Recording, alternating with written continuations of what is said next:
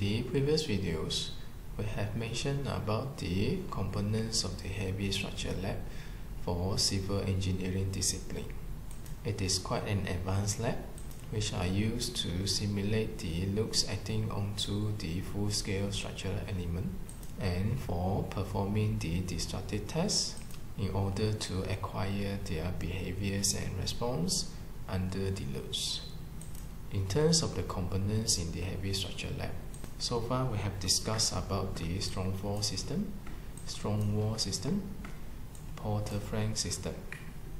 We also mentioned about the test setup as an extension to the discussions of the portal frame system.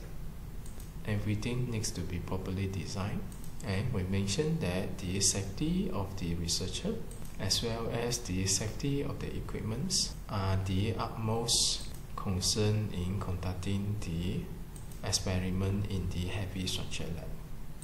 Let us proceed with the discussions of the actuators or the hydraulic jack system. It is basically meant to generate force acting onto the test specimens. You know that the actuator systems are the machines that generate physical movement by converting energy into the mechanical forces. The source of energy for the actuator can be from electric, or hydraulic. As this kind of systems is rather complex, it needs to be properly handled. The force is extremely high. Whichever mistake that you made in the lab may lead to disaster. Some can lead to losses of life, or injury, or damage to the equipment. Therefore, it is normally managed and operated by well-trained personnel. You have to work closely with the lab technicians if you need to use this system. There are quite a number of brands in the market, which I believe you can check on your own. In general, there are several main types of the actuator system, such as the static load, dynamic load, and impact load. The system varies slightly due to the requirements to simulate different kinds of loads. The static loads are referring to the loads which is applied and hold for a while in the static conditions, and the increment of the loads are normally by staggered and gradual manner. The dynamic load are normally referring to the cyclic load or fatigue loads, which are used in continuous oscillations of the loads between plus and minus.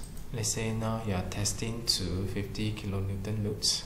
The oscillations will be from 0 to 50, and then 50 to 0, then 0 to negative 50, negative 50 to 0, and then 0 to 50 again, continuously in the mode of oscillations.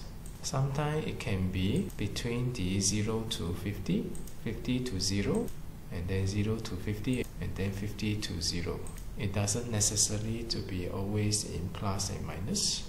There are also conditions that you simulate the load from 0 to 50, and then 50 to 20, 20 to 50, 50 to 20, and under the continuous oscillations.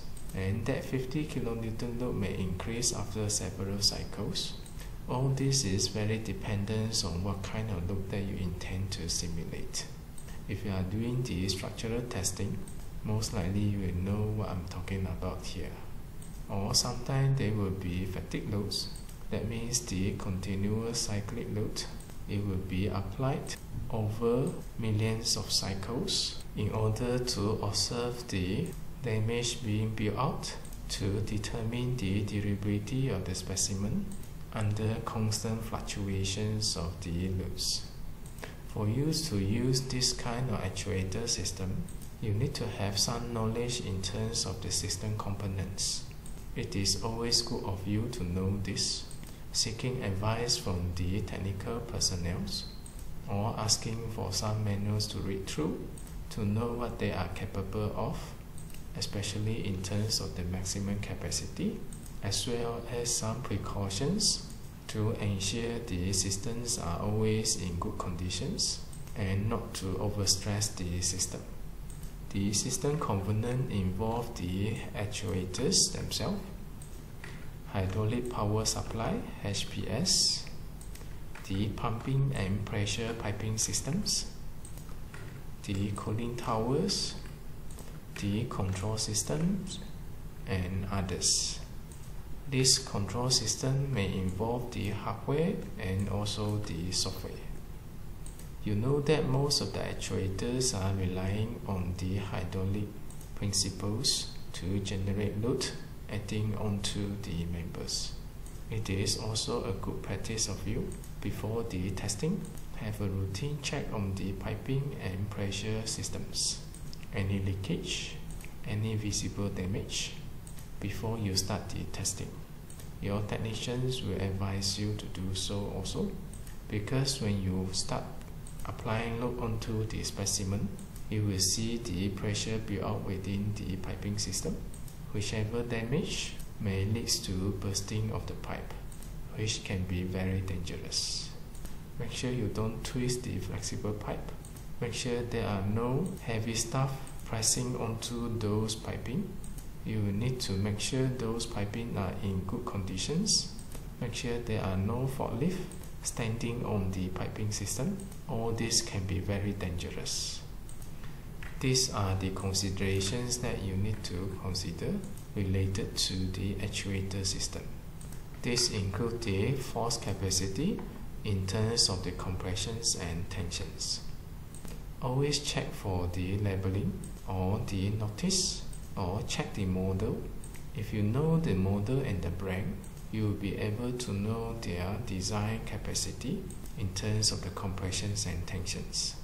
Some labs have those specifications properly outlined and put it as a notice, so that you know that the maximum allowable compressions and tension force applied onto the specimen, so that you use the right actuators, or you design your specimen not to exceed any of the respective force capacity.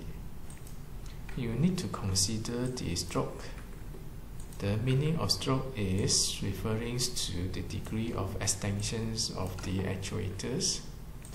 There is usually a limit, and you need to make sure the maximum movement happening within the specimen during the testing must be within the reach of the actuator. Those details and specifications will be given in the specifications of the actuators. Next, you might need to check also the frequency. First, you need to know that whether you need to test specimen with high frequency. You cannot use the static actuator to test for dynamic load. There is a maximum allowable speed as well as the frequency for those actuators. And if you are testing for the dynamic load, you need to check the frequency reachable by that particular actuators. You might need to consider the age of the actuator as well. Let's say now the actuator has been servicing the university for more than 20 years. Although you know the specifications, however, due to wear and tear, the actuator might not be able to reach up to the high frequency that you intend it to be. This one you will need to consider the capability of those equipment, and whether the actuator system is in good conditions. It is also very much dependent on the maintenance given to those systems. Always check with the lab technicians or the lab manager to know the capability. If impact loads is involved, that means you might need to check the acceleration rate, because you are talking about a significant magnitude of load being applied onto the specimen within very short time. This requires an extreme acceleration rate for you to simulate the impact load. You have to check for the calibrations of the systems. Check whether they are within the calibrated durations in order to ensure the result as acquired from the system is accurate and reliable. Check if the calibrations has already been expired before you start conducting the tests. Ensure the system is properly maintained and also know the safety features of the actuator systems. Next, we talk about the hydraulic jack system. A typical hydraulic jack system will have a hydraulic cylinder, a pressure hose, a manual hydraulic pump or an automatic hydraulic pump, and there will be valve as well as the pressure gauge. This is the most simplified versions of the hydraulic jack system. Its components and the functions are listed here. You know that the hydraulic jack system is using the principles of hydraulic to generate force. That means it's going to involve oils within the hydraulic cylinders in order to generate pressures, which is later converted into force acting onto a specimen. There will be a reservoir or oil tank to hold the hydraulic oil so that it can be freely discharged into the hydraulic cylinder in order to generate force. There will be a hydraulic pump, which can be in the form of automatic pump or in the form of manual pump. The pump is used to pressurize the hydraulic fluid and force the fluid through the system. This will generate force acting on the specimens. Based on my personal experience, I would prefer the manual hydraulic pump as it is easier for me to control the rate as well as the accuracy in terms of the pressures to be exerted within the hydraulic cylinder. Automatic pump is also okay, but you have to be careful. You need to properly utilize the valve in controlling the rate, in preventing it to overshoot the intended load. To me, the manual hydraulic pump is more easily manageable. Next, it will be the hydraulic cylinder. It is used to convert the hydraulic pressure into linear displacement. By generating the pressure within the hydraulic cylinders, force will be generated onto the specimens. There will be pressure control valve, which appear in different forms of valve.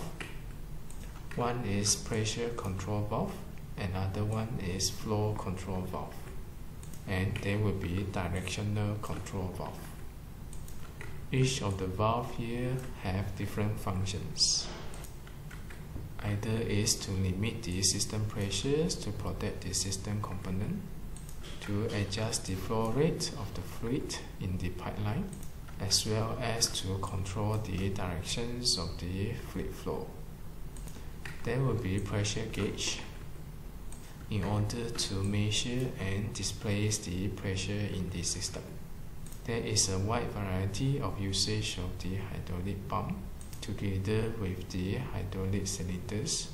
They are mainly used to generate load onto the specimen, and those loads need to be measured by the data acquisition systems. In some universities, they have shaking tables. Not many universities have the luxury of having this. The shaking tables is a moving platform caused by a hydraulic dynamic system in order to simulate the earth movement generated by the earthquake that result in the response of the structures. The shaking table can be used to conduct experimentations in structural dynamics, simulating the earthquake ground motions or other force excitations. These are two examples of the shaking tables, where there are platforms which are going to move in the appropriate frequency with certain design accelerations to the intended degree of freedoms, and normally the model of the structures are constructed or installed onto the platform in order to observe their response under the movement of the shaking table. These are the considerations. You need to consider the dimensions of the shaking tables, as it will govern the size of your specimens. You might need to know the maximum weight of the test specimen so that it functions properly. You need to know the control mode, whether it is displacement based or the acceleration feedback based, as well as the degree of freedoms, whether the movement of the shaking table is one directional or two directional, perpendicular to each other, or is it going to involve the rotational in which plane. This will lead to different levels of degree of freedoms. You also need to know the stroke, which is related to the maximum allowable movement of the shaking table, as well as the frequency, how fast the oscillations within a second, as well as the peak velocity of the shaking tables.